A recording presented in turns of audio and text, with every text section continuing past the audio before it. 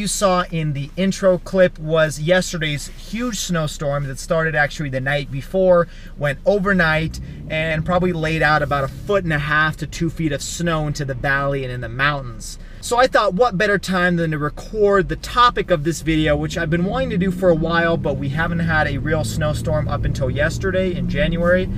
We usually start sometime in December, but nonetheless, I wanted to make this video titled, How is the all-wheel drive or 4Matic system on the C300? I think it's an important question because some of you purchased the C300 only because it has the all-wheel drive 4Matic system, because the C350 does not come with that. So I think it's important to address the question of, how good is the all-wheel drive 4Matic system on the C300 and kind of just in general Mercedes. To give you some background on the 4Matic system, it was actually introduced back in 1985. It was introduced for the soon-to-be E-Class of that era, that generation. I think it was released in 97 or 98 officially on the next-gen E-Class at the time. And it was a 4Matic system. The 4Matic name was coined as the all-wheel drive system for the Mercedes E-Class. Now, of course, the all-wheel drive or four-wheel drive system was around on the G-Wagon and even earlier than that, but this was the first time that a 4Matic system that would change the amount of torque at specific wheels was introduced, especially on a sedan. It was the E-Class at the time. Now, it has gone through a series of enhancements year over year. The latest one being the biggest one was in 2008, where it shed 200 pounds and integrated new technology. And so the 4Matic system that we have today is kind of an evolution amongst decades of work in the all-wheel drive segment. And I think that it has come a long way from where it used to be.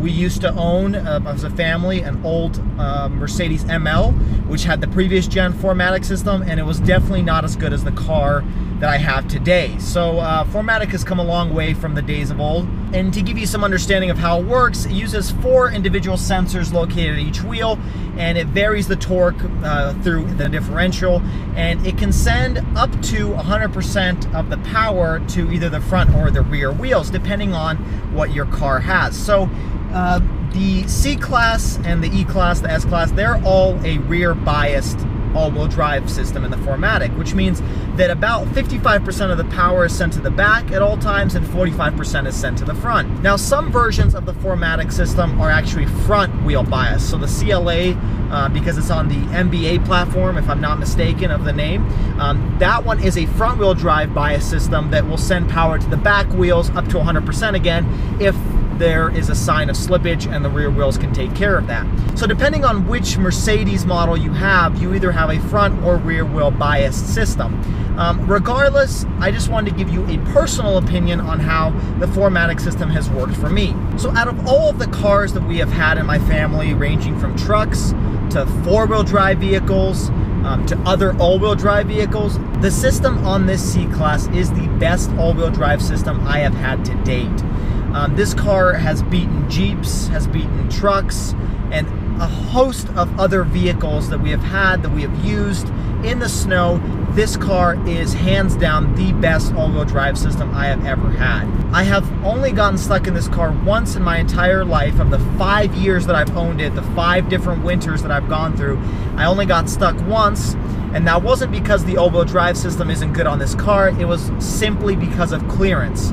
So the way I exited a parking structure, they had a huge bump, so I exited, and unfortunately I was seesawed on the snow and I wasn't able to get any traction on the wheels in order to push out of it. So that wasn't because the car's all-wheel drive system wasn't working and I was slipping, it was because the clearance of the car was too low and I was kind of plateaued on top of snow and I wasn't getting any traction. So aside from that one time, I have never gotten stuck in snow.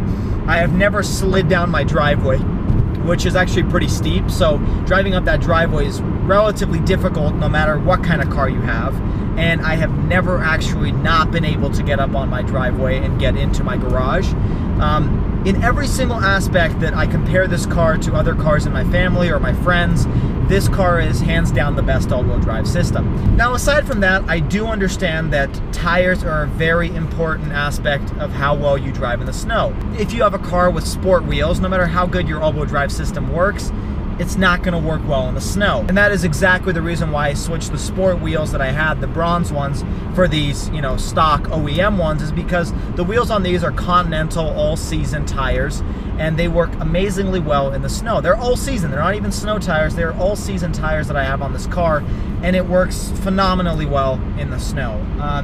So of course tires do have something to do with how well your car does in adverse conditions, but I did want to also let you know that the all-wheel drive and the 4Matic system on the Mercedes is an amazing system, and if you are buying this car strictly because you need an all-wheel drive car and you're worried that maybe it won't be very good and it's better to get an SUV, I will tell you from firsthand experience that it is a great all-wheel drive system, and there's nothing you need to worry about. The only time you might need to worry is if you need a lot of clearance, and that's only when you're going to get plateaued that you're going to experience that problem. Other than that, I've gone through feet of snow and never had any issue. It's only when I got seesawed that it was just a problem of me being kind of floating in the air without the wheels gaining any traction. So I just want to make this quick video to let you guys know about the 4Matic system on the C-Class. Now I can't speak for all Mercedes because depending on what platform you ride on, you're going to have a different 4Matic system. For example, the G-Wagon and the other SUVs in the Mercedes lineup have a different type of 4Matic system.